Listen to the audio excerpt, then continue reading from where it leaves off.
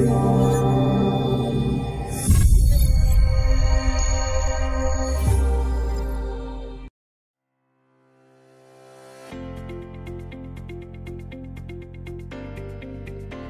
everyone, today we are going to perform an activity buzzer activation using touch sensor. To perform this activity, let's begin with step number 1.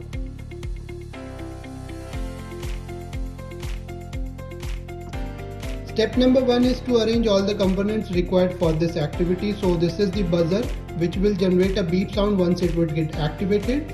So this one is the brain. Basically it is used here to understand the programming concepts and logics. And this is the touch sensor we are using here to generate an output signal, and which is mandatory for the buzzer. And how we will use it, when the user will provide input over here, so that input will going to be used for the buzzer, and that thing we will just manage in the programming language. So these two are here are called, or you can say, a 3-pin connector. Basically it looks like this from both ends, you can see, and we are using these two to connect our buzzer and touch sensor with the brain. And the power bank is used here to power up the whole circuitry, and basically that will possible when we'll connect this power bank with the brain via this micro USB cable. So that's all for the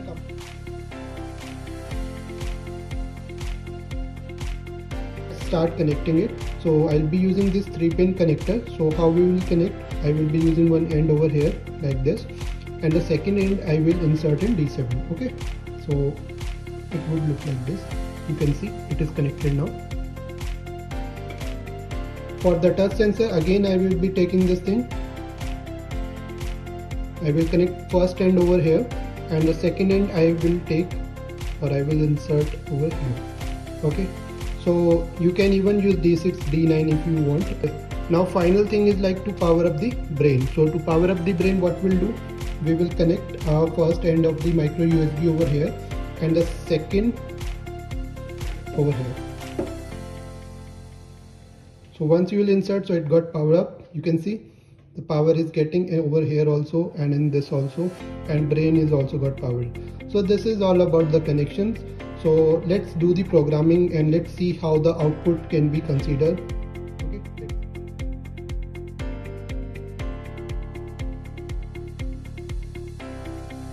In this step number 3, we are going to do a programming part, and in order to do that, 3 major things you should keep in your mind. Number 1, connections have done properly, and your power bank should charge properly, and the third one is the Bluetooth connection should be activated before doing the program. Means it should be activated from here. Okay, so let's start doing it.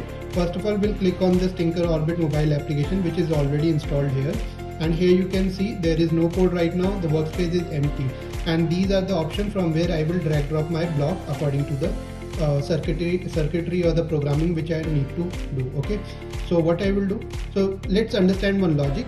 How it will work. It will work like, once I'll place my finger on this, so it will take the input, and that input will going to be taken by buzzer to get activated. So buzzer will start beeping. So it will be like on and off condition. Okay, so let's do it. We'll go to logic. We'll drag drop this like in this way. If you want to increase little bit the size of the screen, so you can use this option. And the logic is 2, on and off. So what we'll do, we'll take one else option also. So if we're going to use for on, and else we're going to be used for off. Okay, and here we'll compare the condition. So condition is when sensor which is on pin number 8, okay, when it will going to be high, that is in output, so then the buzzer will going to be beep. Okay, so for that output, again we'll select the output, we'll drag drop it here, select the pin number 7, and make it high also again. And in else there will be no signal, or there will be no any input. So I will do what, I will duplicate, long press, duplicate, put it here and make it low. So that is very easy now. So this is all about the coding. Let's insert this code and send this code from here to the brain. So in order to do that, first of all we'll click over here, we'll select the brain name, that is Tinker. It got selected. Now when I'll click this play up button, so it will going to send, and connecting it is telling. After that it will going to say upload done or upload complete. So it is done now, and when I put my finger, so you can see it is taking input from the finger and the beep sound is coming. As long as I will keep my finger over here, so it will keep on beeping. The meantime, if I not put my finger, so it will not beep. In extension to this, we can even use other components. For example, like instead of buzzer, if I want to use this LED, so I can use it. So what I will do, I will just replace the buzzer connection from here. I'll put it side and I'll put this in this way. Okay, now if I want to do, so you can see LED is also working fine. So you can even insert fan, LED, buzzer or any output device from where you will get the indication. Okay, so that's all for this activity, and I hope you enjoyed the activity. I'll come back again. For the meantime, stay safe.